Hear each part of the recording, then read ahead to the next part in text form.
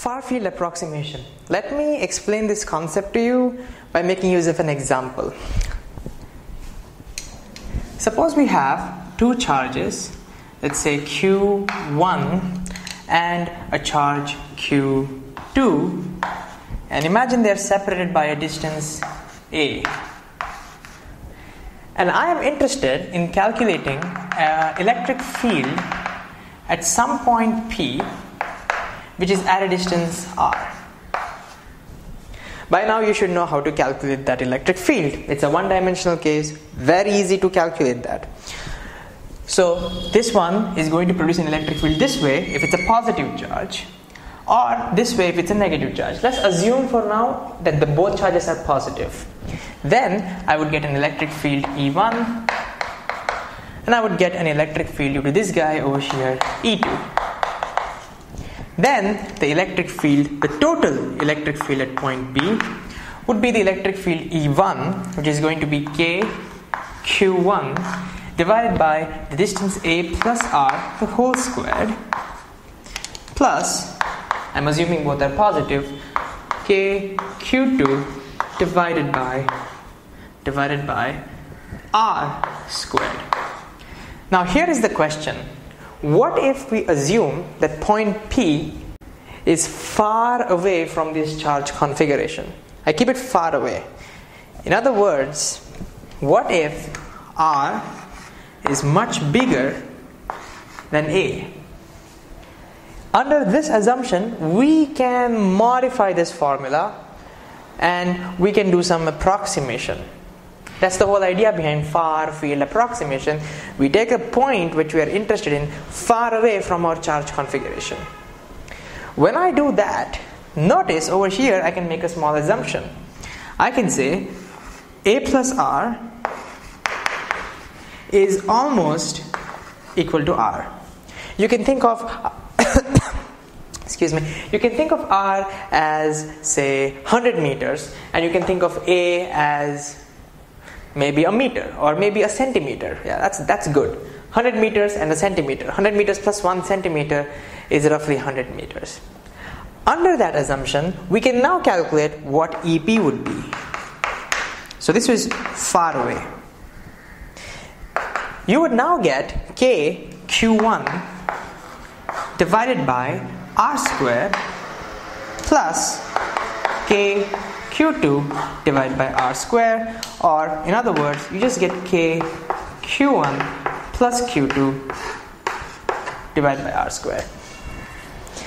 What this is telling you is that when you go far away, the electric field would have the same form as if there weren't two charges separated by a distance A, but there were just one charge having the total charge Q1 plus Q2. So what I'm trying to tell you is, as long as the point P is far away, I can assume that this configuration is equivalent to having one single charge, Q1 plus Q2, and assuming that I'm calculating the electric field at a distance R, provided we work under this condition. And this doesn't have to be on the axis. I can go off axis. I could ask you to calculate the electric field here, or I could ask you to calculate the electric field over here, and you would still see this formula would work. I will show you how. Suppose we had the same two charges. Let's consider a second case, Q1 and Q2, and the distance of separation is A, and assume now we go far away at some point P. Notice I want you to assume that point P is far away, but because of the limitations of the board, I don't want to put that point P somewhere down there. I can't do that. So just assume it's not proportionately drawn, but you have to imagine it's far away. If I did that, if we call this as distance R2, and if we call this as distance R1, we could now say that there's going to be an electric field in this direction E2, and there's going to be an electric field in this direction E1. We might have to do a vector sum, but we don't have to, under the assumption that point P is far away from these two charges. If P is far away, then we can approximately say R1 is almost same as R2 is almost equal to R. That works out. And both the distances are almost same to each other. You can pretty much see that. And also, if the point P was far away, these two lines would almost be parallel to each other. In other words, this angle between them, or this angle theta, would be almost 0. Notice under these two conditions, E1 and E2 would get the same form. KQ1 by R square plus KQ2 by R square, and therefore the total electric field will now again be KQ1 Q2 divided by R square.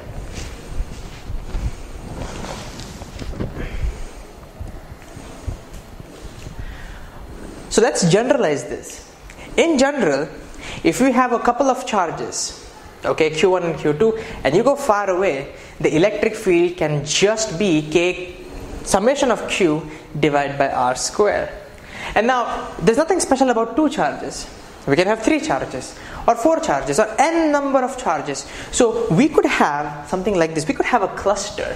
Okay, we could have a cluster, say Q1 and Q2 and Q3 and Q4 and whatnot. There could be thousands of charges, and each separation, let's say A1, and the separation could be A2, and so on.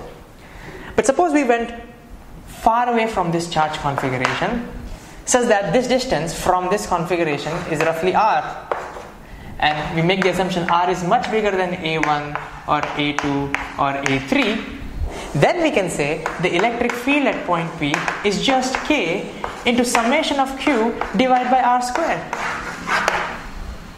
provided they are going far away. And that's beautiful, because you just have one formula for electric field. You don't have to look at different formula. Every case looks like it's a point charge. And that makes sense. When you go far away from a bunch of charges, when you look from there, all the bunch of charges look like one single point charge. You can forget about those internal distances and everything. And this tells us that the field far away can only have 2 configurations. Either radially outwards, if sigma q turns out to be a positive number, or radially inwards, if sigma q turns out to be a negative number. That's it. That's amazing when you think about it. So let's summarize the result. Okay?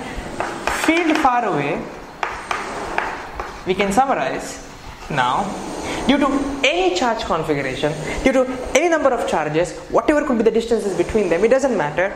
It depends. Okay? What we can say is, one thing is always radial.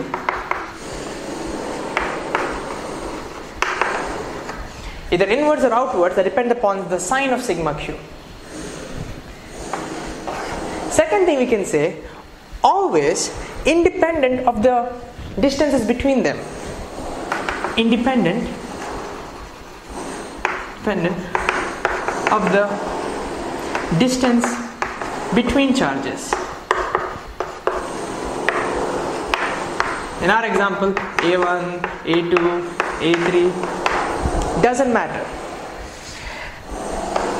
And what does it depend on? It only depends on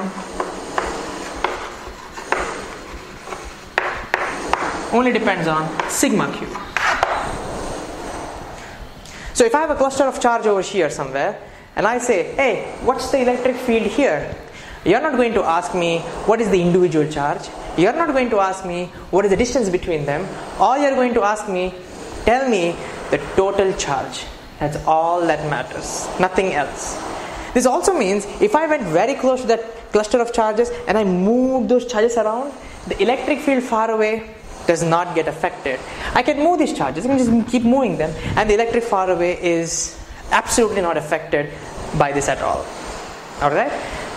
And I think this is pretty obvious when you go into gravity. We do the same thing for gravity. If I ask you what is the gravitational field due to a galaxy far away, light years far away, don't have to go light years. Okay, fine.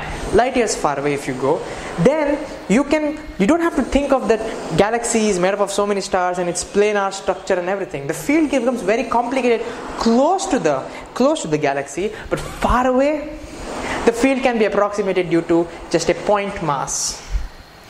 And so this is amazing because you can use this for any charge configuration except for one special charge configuration. For one special case, and you don't get that in gravity. only in electricity, for one special case, this whole thing fails. We will see which that case is. I think you can guess that. We'll see that case in the next video. Stay tuned.